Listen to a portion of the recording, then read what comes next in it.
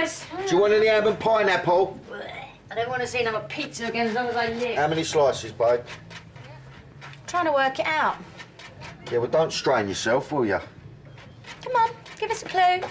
We're talking about... What have you done? All right, it must be something really bad if you can't even tell me to my face. What are you talking about? Why'd you leave this? I ain't left it. Well, it weren't me. That's only Shirley or Tina or Halfway. Or Tracy. She could be behind all this pizza caper.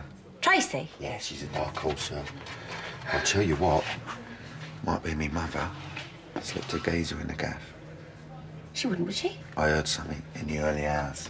If she has, I swear. Oh, that pepperoni's gone right through me. Milk's off. You dirty rascal. How could you? What have I done now? Look, we don't want details. Just tell us, is he gone? Now, you're a grown woman. Whatever you want to get up to in there, that's, you know, whatever you... Just mark our card first, will ya? It's nothing to do with me.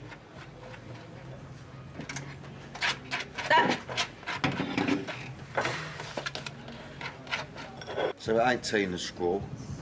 Unless Ollie's turned into a child genius overnight.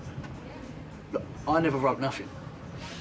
This is getting weird. I mean, first the pizzas and now this. Halfway. It's the writing. The R's, they look a bit... A bit what? I can't be sure, but he doesn't like that. Of course. It's obvious. We should have guessed. This is your brother's handiwork, isn't it? Speak up, Halfway. Let me guess. It was Halfway in the kitchen with his felt tip pens. Oh, so you're not denying it then? He give that to you, did he? Who? Stuart. What? Yeah, I expect those were down to him and all. What is he doing? I don't know, but he never gave this to me. I've never seen it before now. Well, then how did it end up on my kitchen table?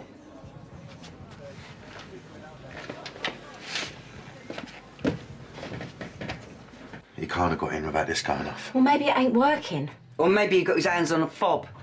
No, I swear, I never. But why sorry? The till we never cashed up last night. I did it this morning. And was this on when you came down? I just thought you'd been down early. Go and check the barrel store. I bet he's nicked booze.